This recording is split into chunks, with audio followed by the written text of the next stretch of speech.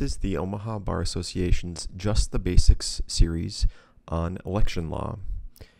Today you'll be hearing from Josh Woolf of the Douglas County Attorney's Office, Eric Anderson and Katie Figgins of Election Systems and Software here in Omaha, and finally you'll be hearing from Daniel Gutman, a private practice attorney here in Omaha. For those who want CLE credit, this has been approved for 1 hour of on-demand CLE credit in Nebraska and Iowa. To receive your credit, please email dave@omahabarassociation.com, and there will be a small invoice for completing the seminar. Enjoy. Like Dave mentioned, my name is Josh Woolf. I am with the Douglas County Attorney's Office, and it's sort of interesting how I came into working with the Election Commission. Most of what I do, my bread and butter, is litigation, but working for sort of general civil practice, like the civil division of the county attorney's office, we all do a little bit extra as well. So in late 2019, I was approached by my supervisor and asked if I would take on a couple departments that were, pretty low maintenance. They didn't really require much because I was doing so much litigation. And those were the Election Commission and the Health Department. So that was a very pleasant treat in 2020. And allowed me to do a little bit of litigation for both of those departments, actually.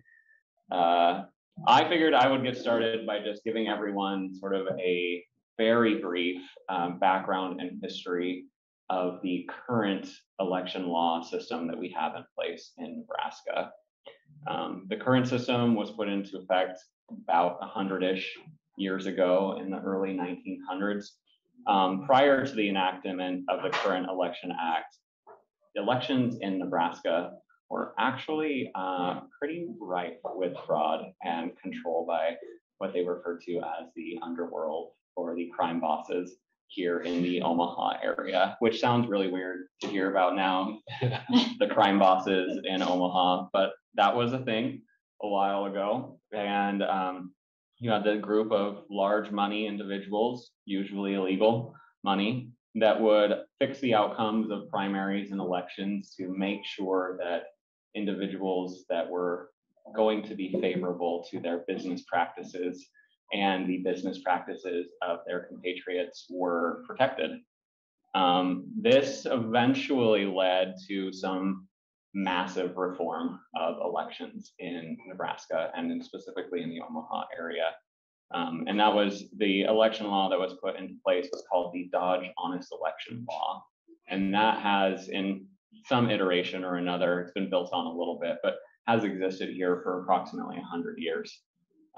When this first happened, a Senate committee was created to investigate the elections, determine if there were issues, and this law that we have in place was pushed forward as the solution. I'm just going to read to you a little bit so you can get an idea of sort of the things that were going on there. The Senate committee pushed and was able to get permission to open up a box of sealed ballots that had already been counted and certified. And the committee report says, on the face of the returns in the second precinct of the third ward, the city of Omaha, contestant received 18 votes and the incumbent received 278 votes.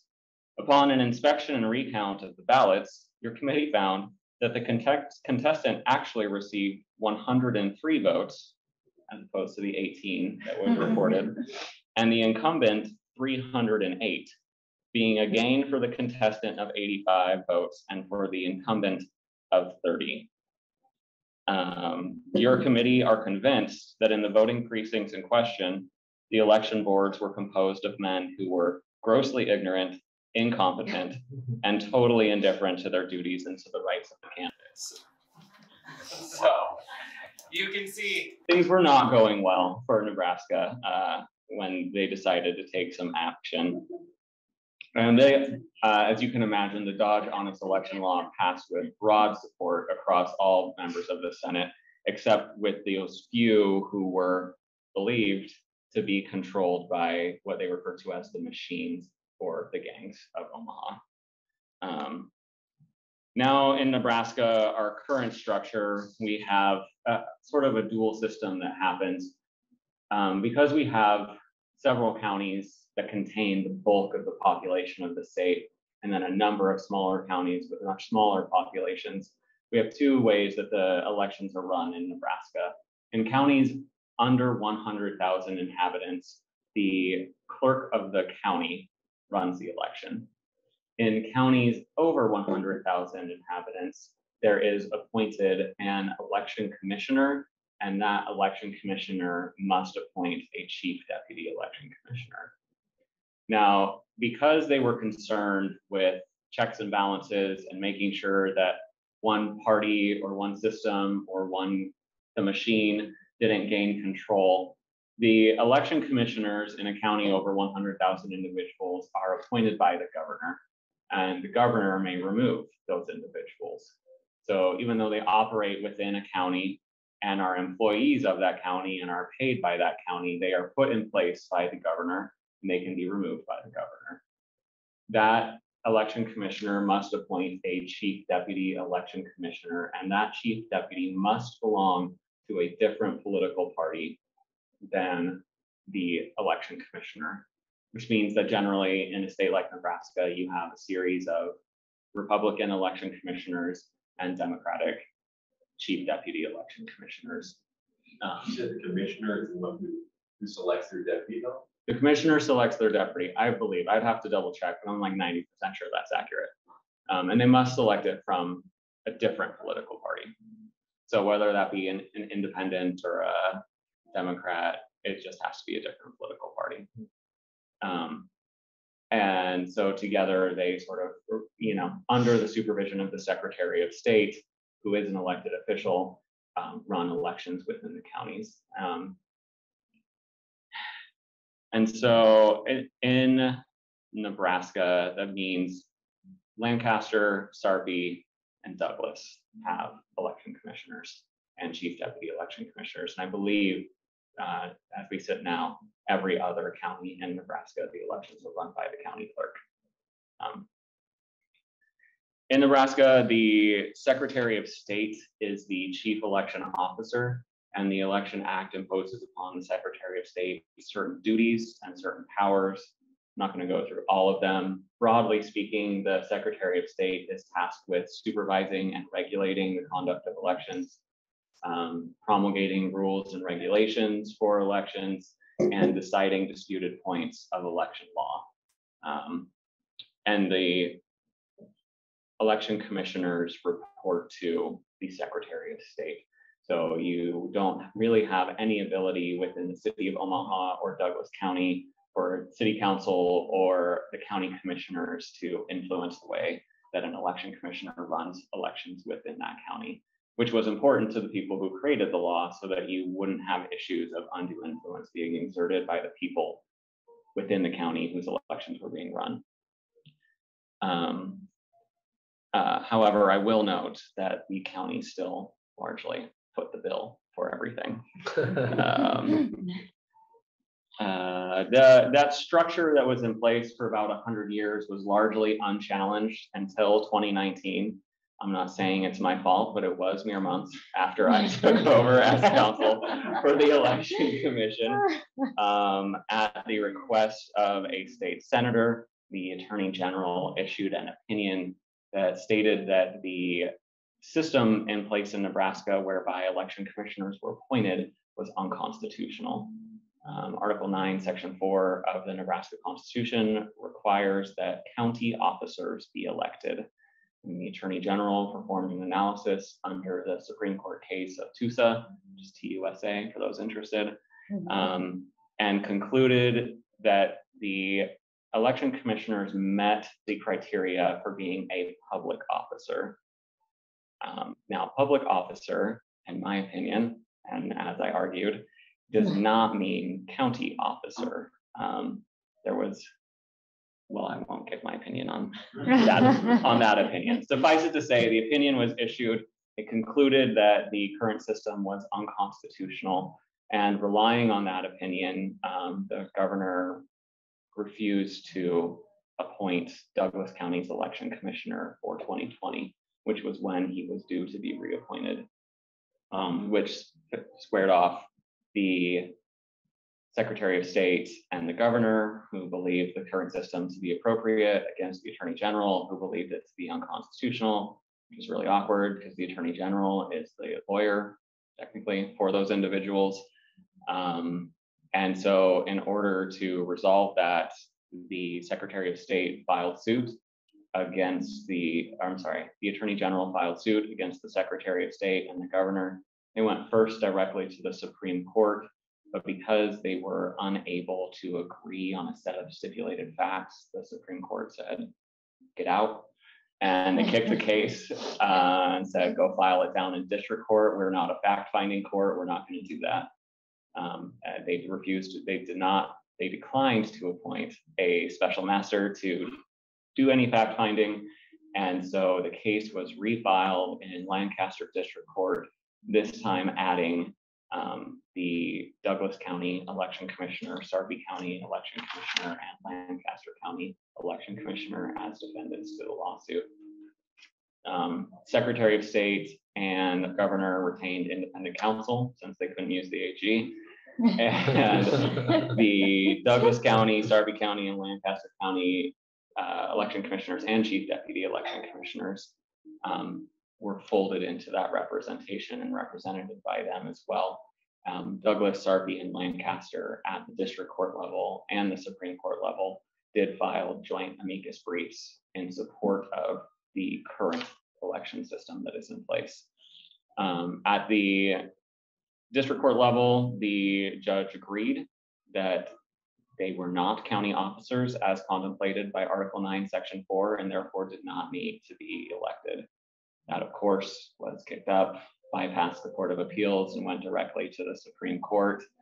Had argument sometime in 2020, and the Supreme Court also agreed that our Constitution gives the legislature broad power to decide who is and who isn't a county officer, and that county election commissioners were not, for purposes of Article 9, county officers that needed to be elected.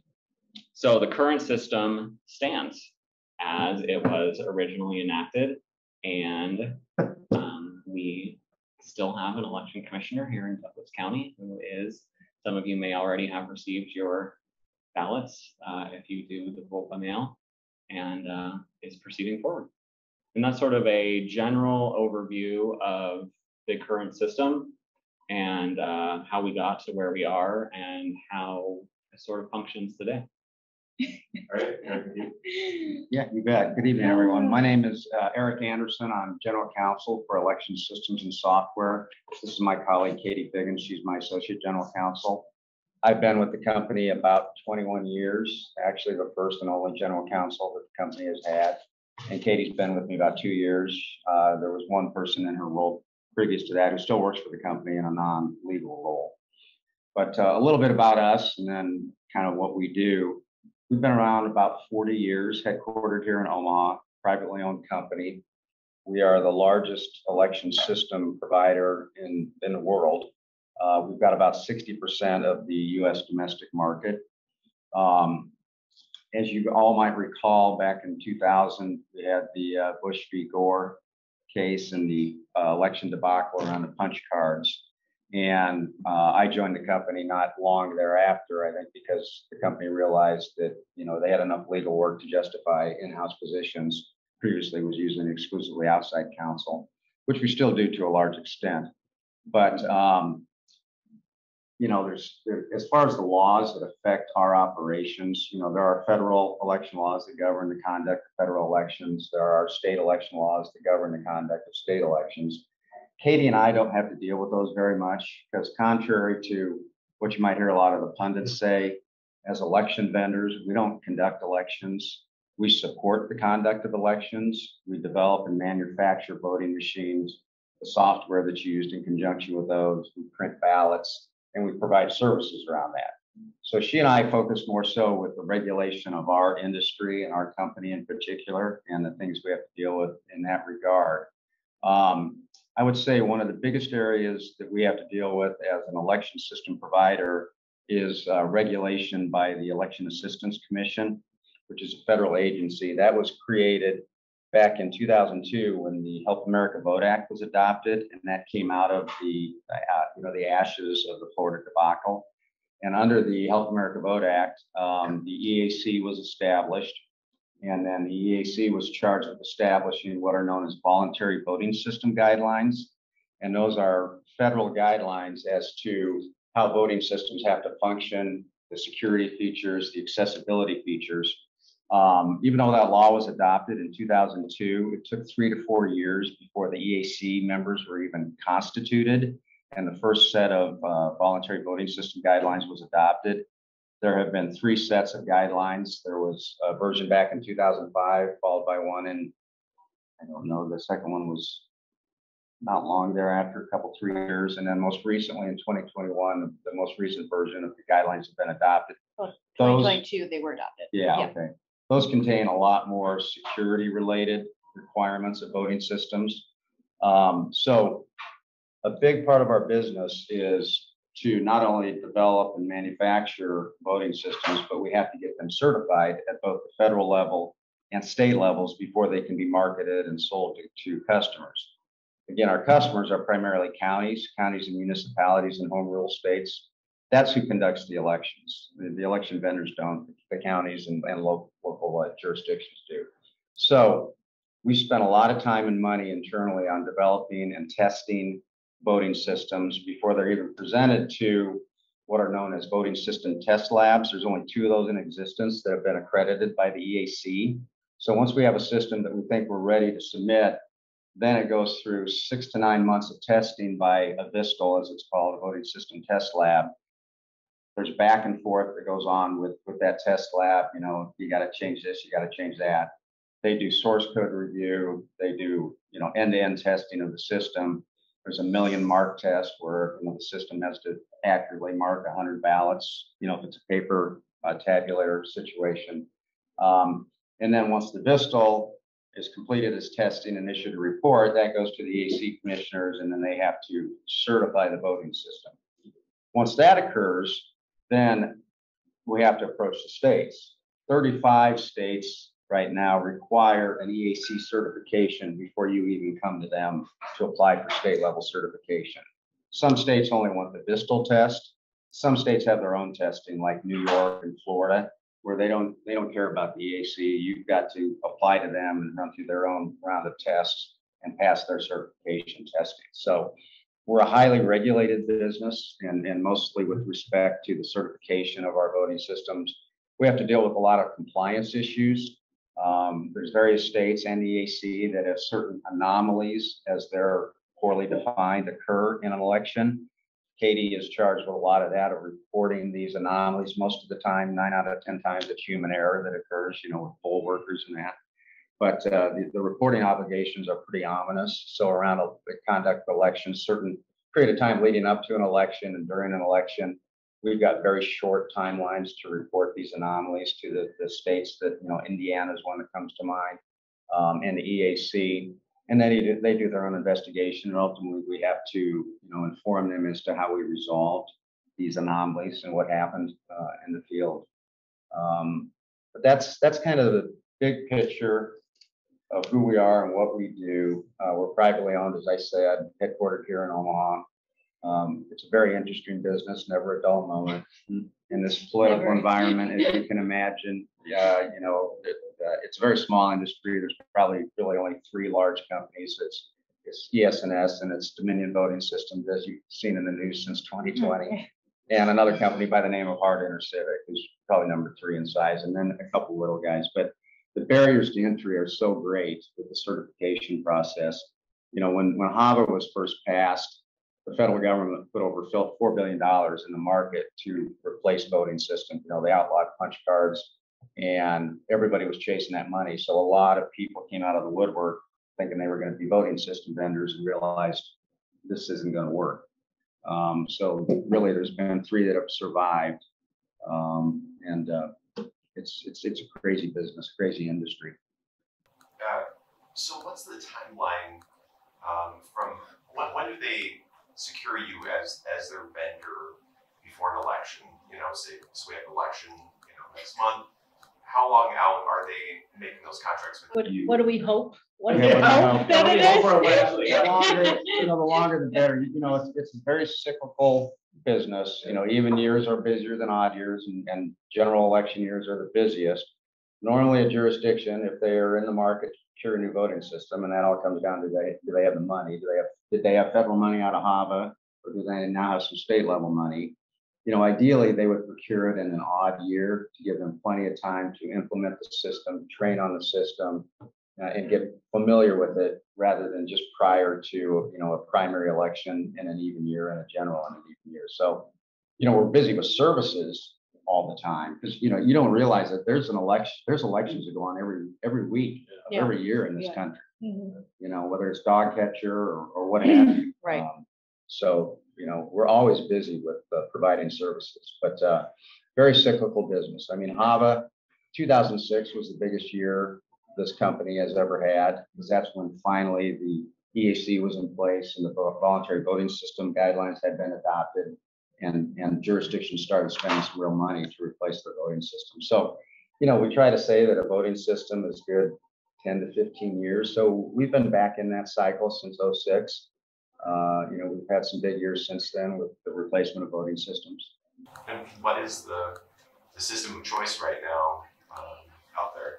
Well, we've got kind of a hybrid system. It's a system where there is an electronic touch screen. You know, you've got components for the disabled. You've got a braille keypad. You've got sip and puff. You've got enlarged font, and our probably our most current version is one where there's a blank card that's inserted, a voter votes on that screen, and then the selections are printed on that card, and then that card is tabulated in a separate tabulator. So but there's a paper trail is kind of the key.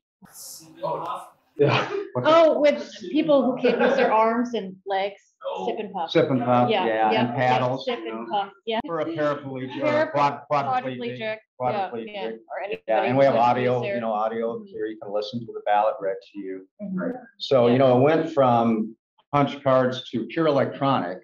We had a system known as the iVotronic, it was purely electronic, no paper involved, other than a roll that kept all the action, the record of all the actions on there.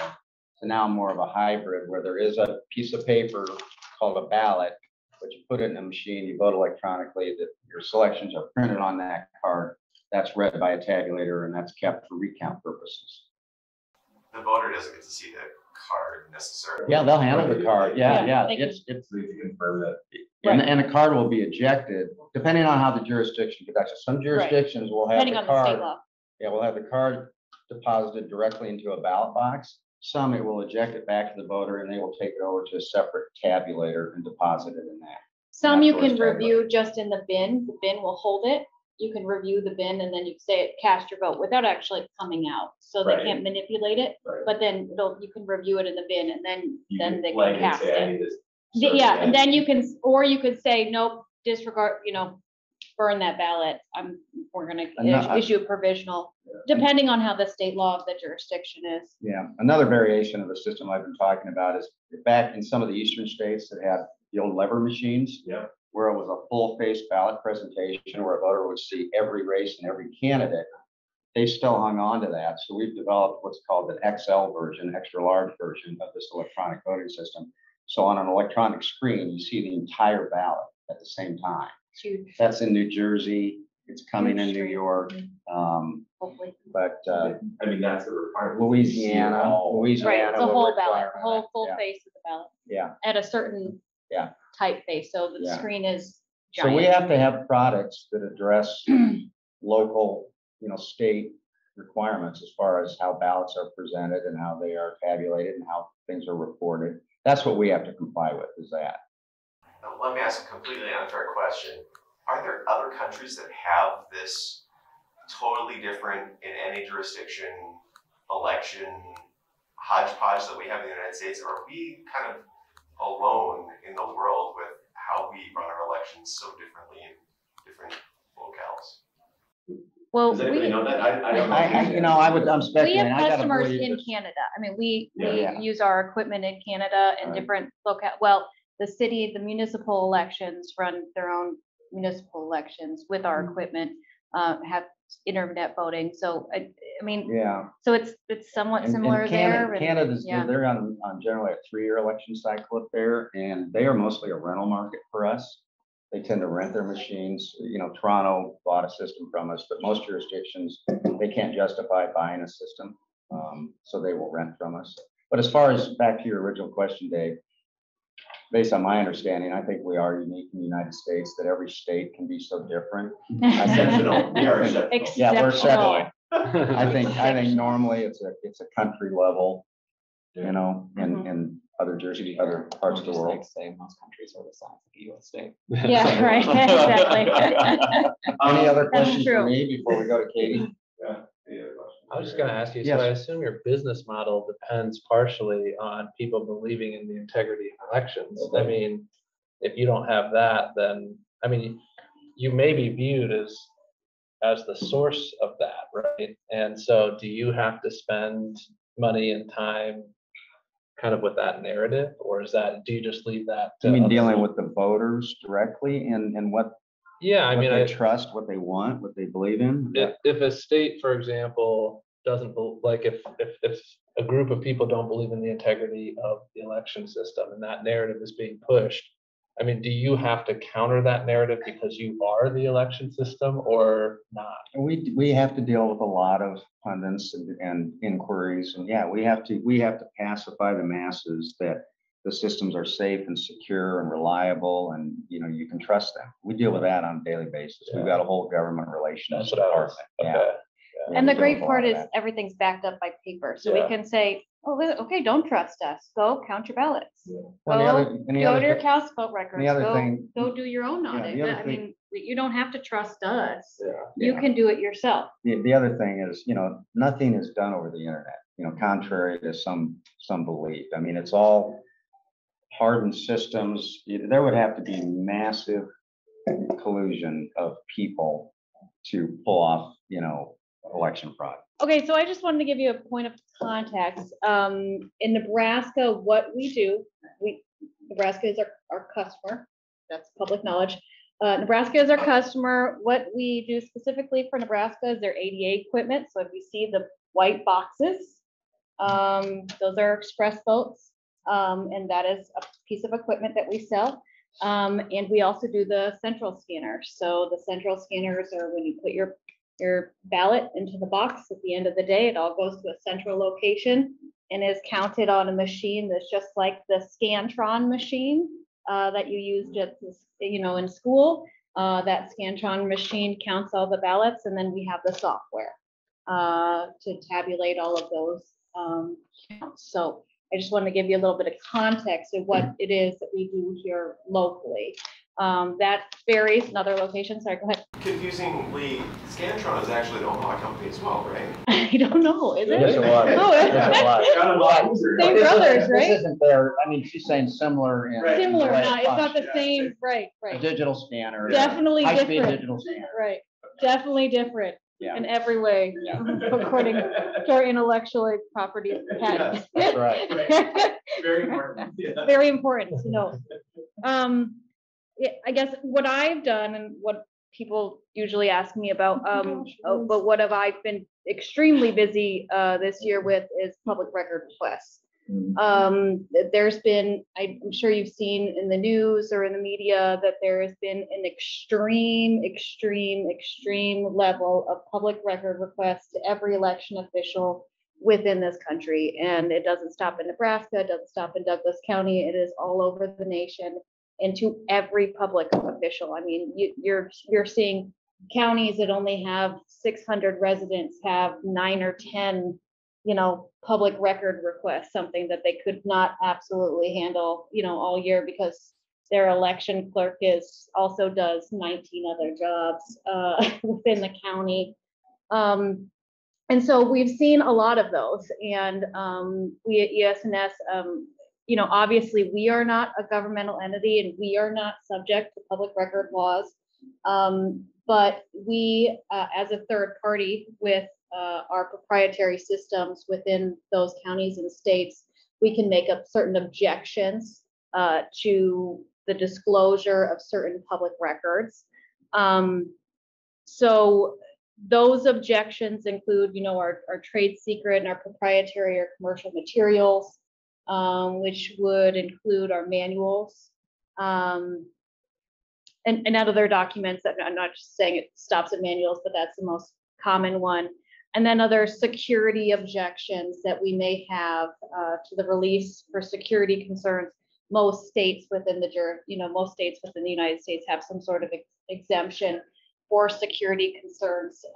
You've seen most of these because there's a 22-month retention policy on all election materials. So approximately 2 to 3 weeks before that 22 months was up, a man named Mike Lindell hosted, who happens to sell pillows, hosted a conference and basically told all of the people at that conference that, every jurisdiction in the United States is going to destroy everything 2020 related if you don't start sending out public record requests right now, which is not necessarily the case. But anyway, that's when you just saw everybody just be extremely overloaded with public record requests in every jurisdiction of the state, and us as well. We got thousands and thousands and thousands of emails all at the same time. So it's been quite an adventurous last few months for us. I doing a lot of education for our own customers, and doing a lot of briefing, third-party briefing for different materials. And so certain states have different procedures and how to respond to your objections. Texas has a very formal procedure, which includes writing briefing to the AG. Essentially, the county states, hey, I got this public record request, and we county think that these things within that public record request should not be disclosed. And they do that through briefing process that has to include the requester and the AG, and they submit that through the AG, and then we have an opportunity to brief that as well. And then we say, we also agree that these certain things shouldn't be disclosed because they involve our proprietary interests. And here's a whole brief as to why that is. So you can imagine what happened in the last 2 months. There was a significant amount of briefs written to the Texas AG from all the different vendors, but a significant amount of briefs all went in at the same time. We're still awaiting decisions on that, but it's been a very interesting last couple of months with that. Yeah, I would add a couple of things to that. Along the lines of applicable exemptions from disclosure that we try to rely upon is the Department of Homeland Security designated election systems as critical infrastructure. So under our security arguments, we try to hang our hat on that as one of the arguments to not disclose certain materials, that you're jeopardizing the potential integrity of the system and the ability of bad actors to do bad things. The other thing, Katie works quite extensively in this area, and most jurisdictions ask for and welcome and appreciate our input on what we think they shouldn't disclose. Unfortunately, we have found out on the West Coast, in California and Washington, that those jurisdictions will disclose everything unless we file a lawsuit and seek, injunctive relief. So we've had to spend some serious money on little lawsuits out there to stop the disclosure of things that we just do not want them to disclose. So they won't even voluntarily do it. They make us go file a lawsuit. And we've been successful, but it's unfortunate that that's their procedure out there.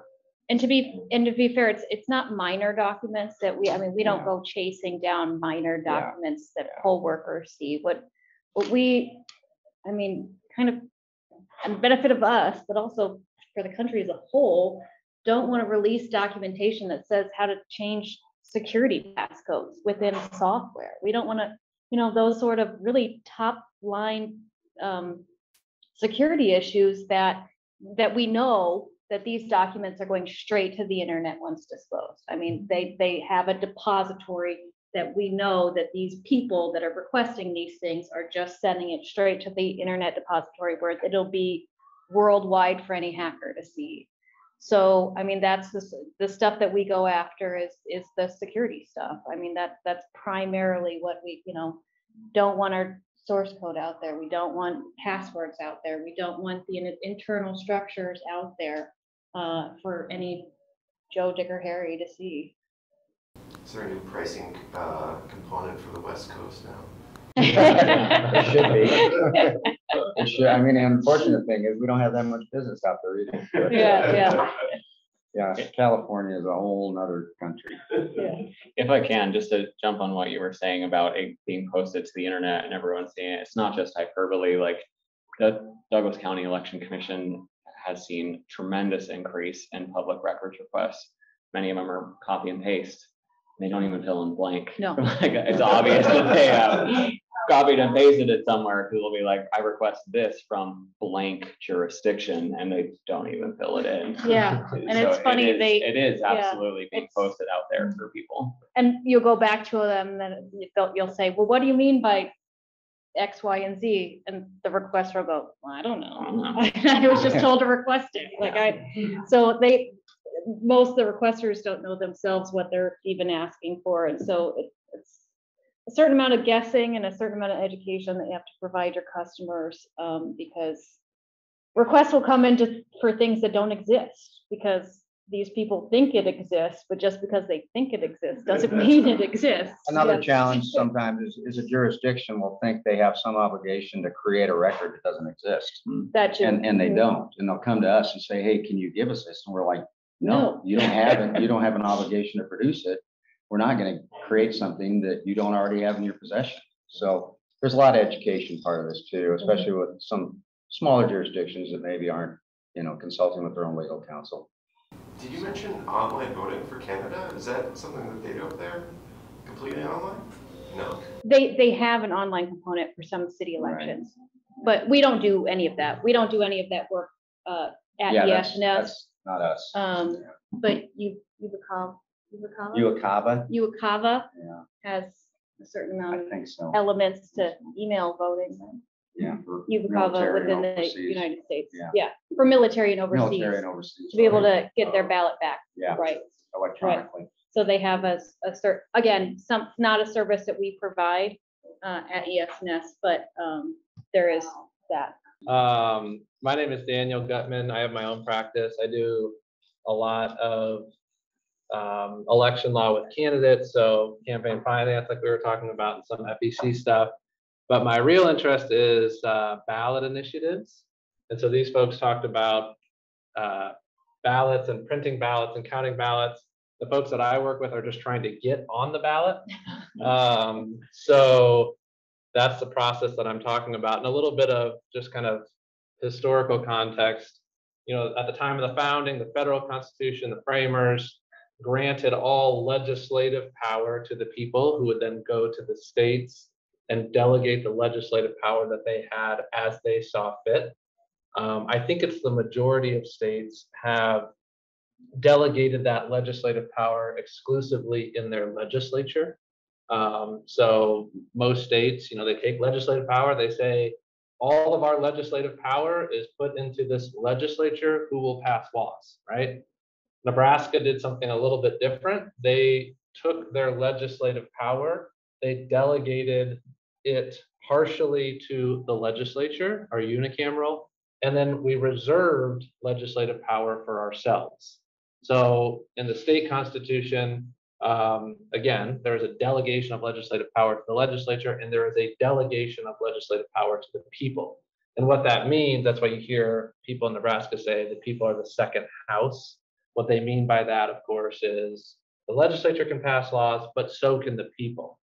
And that's kind of a unique structure. I can't remember the exact breakdown, but I don't think it's the majority. I think we're in the minority of states that have the initiative power reserved to the people. So along with that legislative power that is provided in the state constitution, And there was kind of a progressive wave in the early 1900s where, I think it started in North Dakota and South Dakota, Nebraska, Kansas. That was recently in the news for the referendum power. But a lot of the Midwest states have the initiative and referendum power. But a lot of people are mistaken in thinking that that exists in every state, which it does not. But along with the initiative power that the Constitution grants, the Constitution kicks some of the authority to the legislature to govern how the initiative process works. And so the legislature passes laws about, you may have heard of the single subject rule and stuff like that, which governs how an initiative can be placed on the ballot. There's a lot of litigation around that right before an initiative is to be certified for the ballot. We brought a lawsuit this past year for a rule that's actually in the state constitution. So it's not a legislative rule, it's a constitutional rule. And essentially what it said was, in 1912, there was an amendment to the state constitution, added the initiative right. And one of the many things that it added along with the initiative right is a requirement that signatures be gathered not only in quantity and bulk, but spread throughout the state. So you have to get 5% of registered voters in 38 of Nebraska, or excuse me, yeah, in 38 of Nebraska's 93 counties to sign. So you, in layman's terms, you can't get all your signatures from Omaha and Lincoln, right? You got to go out, you got to collect 5% of registered voters in 38 counties. We challenged that law this go around on behalf of Nebraskans for Medical Marijuana. Yeah, you're probably not going to get a lot of signatures out in small counties for that one. Well, actually, they got a ton. Yeah, it's a resource problem more than a support problem. And the lawsuit we brought was on behalf of Nebraskans for Medical Marijuana, but it wasn't exclusive to them, right? Like if we prevail on that, then no matter what your issue is, the law is going to change. But it's a really resource intensive project, right? To go out to all these different counties. And so we filed a lawsuit based on the Equal Protection Clause of the federal Constitution. And our argument was essentially that, 5% of the registered voters in Arthur County is 18 voters. 5% of the registered voters in Douglas County is 18,000 voters. So our argument, and there's a lot of other states that have brought this argument and have been successful, but our argument was that a signature in Arthur County is worth a whole hell of a lot more than a signature in Douglas County, because if you go get 18 people in Arthur County, you have qualified Arthur County.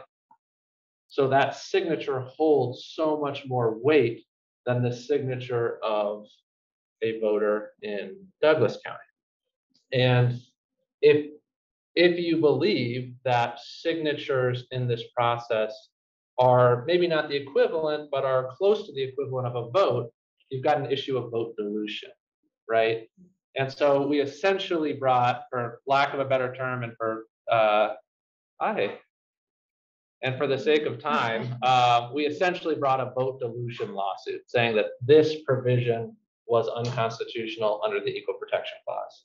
We brought it in federal district court, and we got an injunction at the district court level saying that we were likely to succeed on the merits. This was a violation of the Equal Protection Clause, or likely a violation of the Equal Protection Clause, and it was temporarily enjoined from being enforced through the Secretary of State.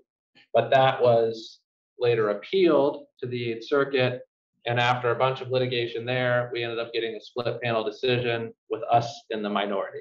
And so they reversed the injunction, and we are back to the 38 county rule as being held constitutional. So, and there's a little bit of a split there. There's, like I said, there's a number of states and federal circuits that have basically invalidated the same requirement that we have. I mean, not even like, it's no different. So we were kind of relying on that precedent, but the 8th Circuit disagreed. And so a change would have to come from the legislature at this point, since the courts have decided that there's no change from their side? Yeah, I mean, well, there's a couple other areas that it could be challenged, but But yeah, more or less, it would have to be a change to the Constitution. Which requires in the legislature, well, no, Constitution is a ballot initiative, right? Well, it could be through a ballot initiative. It could, I don't know all the ways off the top of my head that you can change it, but I think you could get it through a supermajority of the legislature, which would then kick it to a vote of the people. And that's actually how it was passed originally in 1912, is they had a legislative body, they voted on it, and then it got kicked to the people who voted on it as well. So that's a very abridged version of that, but that's kind of the area that I focused on, is ballot initiatives and kind of the step before the actual, how do you get on the ballot? What was the final count on the medical marijuana? Where did they come short? Were there some 17 votes instead of 18 votes in a couple counties? They submitted, I want to say 97,000. They needed 87,000. Usually what ballot initiative campaign committees do is they try and get 20, 30,000 extra to cover for signatures that are invalidated. I think that the final that they got was 82. Not all the signatures were counted, and the Secretary of State's office said that they were going to count the ones that haven't been, but we haven't gotten that number yet. So we don't have a final tally on the total number, but basically the Secretary of State said you were short on both the total number and the county requirement. Do you happen to know how much was spent on collecting signatures that campaign? Well, so what you'll see in the press, which is true, is to pass a ballot initiative or to get a ballot on the or to get an initiative on the ballot, it costs about $1 million, 1.5 million. I would say, this is rough justice here, but 90% of that 1.5 million is on signature collectors. And that's because of the 38 county rule, right? Like, you have to bring in people from out of state, pay them, last time I heard, there was one campaign that's out there that recently qualified that was paying $10 a signature. For the $15 minimum? I don't know if it was them, but yeah. Oh, awkward. But yeah, so you have to pay. There is signature firms that specialize in just getting signatures. They usually bring in people from out of state. They send them out throughout the state. They target 38 counties, usually more like 40, so that they can cover just in case. And they spend a ton of money getting people out there, getting the signatures, qualifying. So when you hear stuff like, oh, it costs millions of dollars to get something on the ballot, that is true. And the vast majority of those resources are spent on signature collectors. Now, medical marijuana, this last go around, didn't have the funding. They were pretty much all volunteer, which is, it's incredible that they got 97,000 signatures on a volunteer basis. That's never been done before. Obviously, it wasn't enough, and so they're not satisfied with that. But ultimately, you need $1 million, and you need to hire a signature firm. And can you remind us on the history? Last time it was on the ballot, or last time they tried to do this, it was not a single issue, and that's why it got kicked? Yeah, so in 2020, they did have funding. I think that they had something like 1.7 million from funders in 2020. They went out, they had a constitutional change as opposed to a statutory, which requires more signatures. They got those signatures, Secretary of State counted them, verified that they had enough, and then the Secretary of State did his own vetting, said, yes, I think this should be certified for the ballot. And then about 2 weeks before the ballots were going to go out, there was litigation filed by Terry Wagner, who's a Lancaster County sheriff, saying basically this provision cannot go on the ballot because it violates the single subject rule. And the single subject rule, no one really knows what it means, but essentially what it is that a ballot initiative cannot have more than one subject. What they don't want is saying, having on one ballot, vote for this and it will legalize gambling and lower your property taxes. Well, somebody might want their property tax lowered, but they don't like gambling, and they're forced in this position of having to vote on something they like for something that they don't. The purposes of the single subject rule is to disallow that kind of combination. And that went to the state Supreme Court? So it was a mandamus action filed directly in the state Supreme Court. The argument was in 2020 that it violated the single subject rule, and the Supreme Court agreed. And the remedy for a violation of the single subject rule is it's not placed on the ballot. So the Supreme Court, state Supreme Court, issued an order preventing Secretary of State Bob Evans from placing it on the ballot. Have they printed the documents yet, or the? No, no. So you have the way that the litigation is very expedited, but the point is the Secretary of State needs a decision from the Supreme Court on these challenges before the ballot's printed. Yeah. And so yeah, so it's kind of a super expedited process. And the Supreme Court issues an opinion and says yes or no. We don't mind printing 2 sets of ballots. And so you guys do ballot printing, but sometimes that's outsourced to a different party. Yeah, we've got partner printers in various jurisdictions across the country. I mean, we have printing facility. Our largest printing facility is in Birmingham, Alabama. We do a lot of our own printing, but we have partners. We don't print all of our customers' ballots. We don't need to, it's not a. And if a state is using your systems, there are employees in the state that are helping them with that? Or is that not necessarily? Yeah, we have account managers, and on election day, we send out what are called site support personnel that, go out for 3 days, a day before, day of, and day after, and help support the elections. And we have technicians that are out there, addressing any machine issues. So yeah, that's part of the supporting, is wrapping services all around that voting system. And we do a lot of training before an election. So we do like a train the trainer thing. So everybody knows how to support that machinery as well. I mean, New York, for example, there's a whole outfit of people that know how to maintenance the machine, that don't work for ESNS, but know how to maintenance the machines, know how to work with machines, know how to fix it, because we provide that resource to our customers. So it's not necessarily our.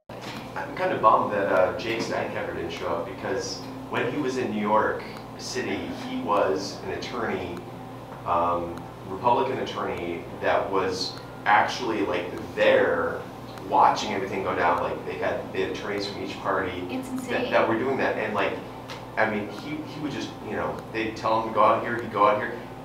It like the machine out there for how they're poll watching. It's definitely a machine. In fact, they have attorneys that'll come around saying this machine needs to be facing this direction, and their attorneys do that.